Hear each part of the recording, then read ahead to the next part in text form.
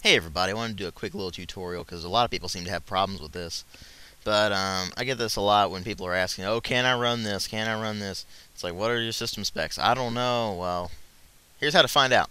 At least this is an XP. I'm not sure exactly how to do it in Vista or 7, and if you have a Mac, you're completely screwed because I have no idea how to do it on that.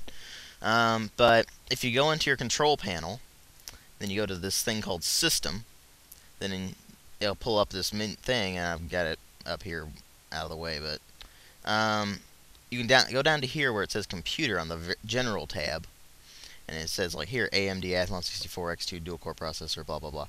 That would be my CPU, and then it has 2 gigs of RAM. So that's how you figure that out.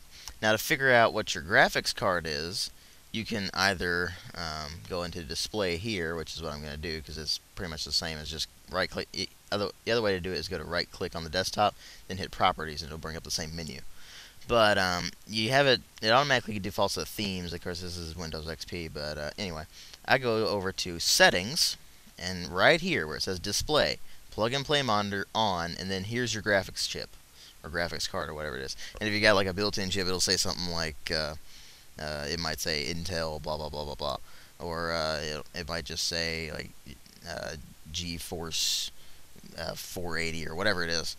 That's where your graphics card is. That's how you figure out what that is. So hope that helps people.